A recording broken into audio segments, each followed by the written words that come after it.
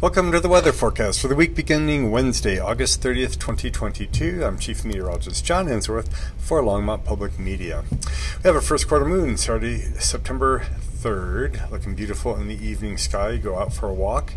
The sun is active in the southern hemisphere this week. Stuff in the north went on around. There it is around the limb. So if you're in very high latitudes, you could see some aurora. Looking at drought conditions, things get better from the previous week to this week. Going all along the mountains in I-25 area, you see drought-free conditions. So fantastic. It's going to be very dry and warm for the next 7 to 10 days. So it's going to get a little spooky, but we'll talk about that in just a moment. Looking at nationally, still the rains are coming in from Arizona to Texas, so a lot lessening of drought conditions there. Not much has changed in the west. Rainfall was definitely less this week. We see some areas like along Longmont, Denver, Fort Collins area where almost nothing fell. A few areas on the eastern plains, the mountains got a little bit of rain, but the widespread 1 to 2 inches or more, not visible this time. For fun, looking at the climatology from April, May, June, July for severe weather. Here's August, 3rd, 4th week, and there's the first week of September. And you can see, yeah, we can still get some severe weather, and it is actually forecasted for Wednesday. We see some stronger storms out there, probably for wind is the main risk, and a chance of convection back over the mountains, I-25. But then it's gone. The next day we have maybe a chance of convection down the southern part of the state.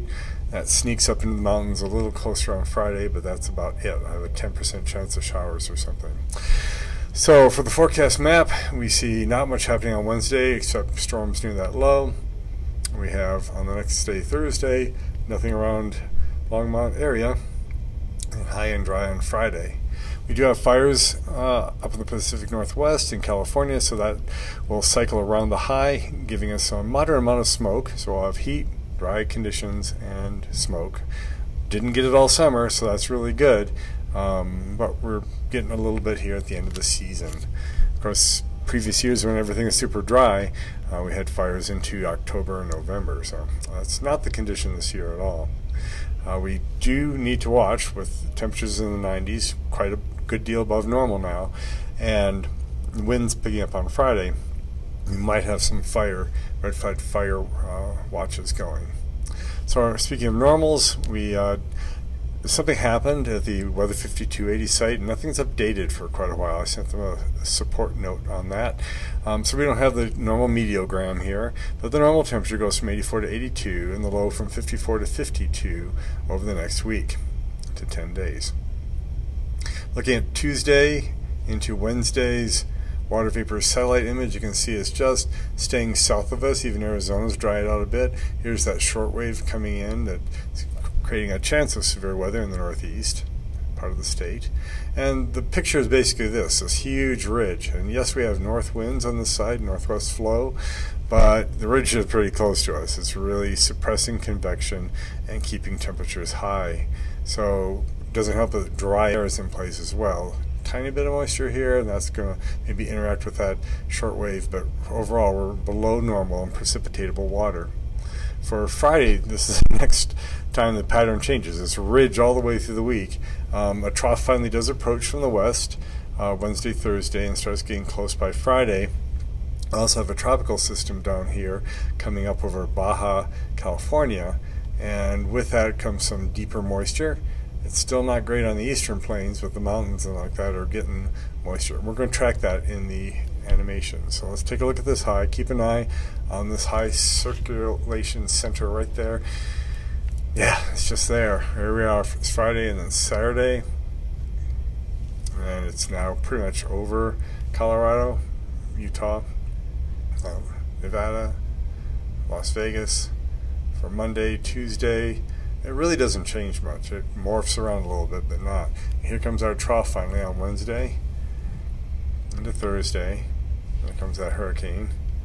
I'm sure it will be. It doesn't exist now. It's just seen in the models. And the moisture for that does kind of head for our neck of the woods. We're going to see what happens to it in just a moment.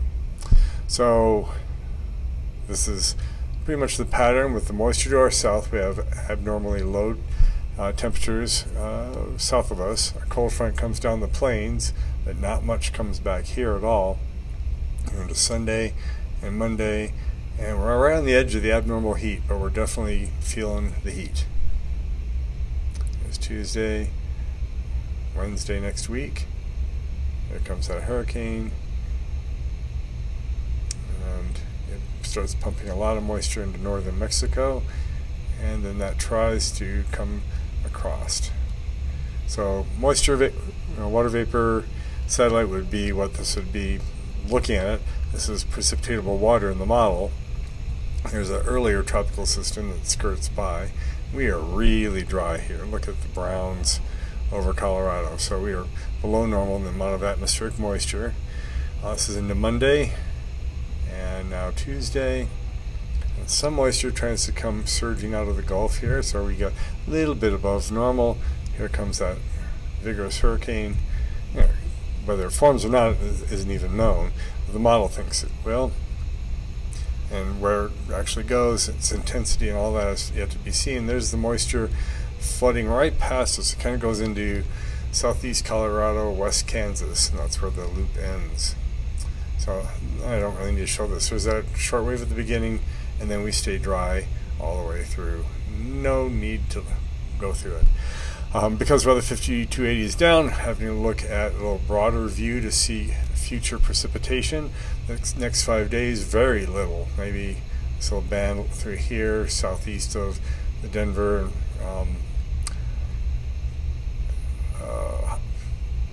Colorado Springs area.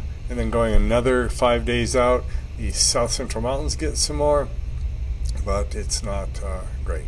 Look at all the water in Texas and Oklahoma. Just colossal amounts. We have 9, 10, 12 inches of water. So where they've had drought and heat for most of the summer, they're switching around to cool and probably flooding. So I'm calling for 90s, even upper 90s up for the weekend. Very, very low chances of any precipitation. 50s and low 60s at night because of the dry air. They have not come out with a newer forecast for September, so I'll just briefly show above normal and below normal precipitation, and that's all we've got this week. So frequent weather updates, Longmont Leader and BroomfieldLeader.com, and great local news source. This has been Chief Meteorologist John Ensworth. Keep looking up.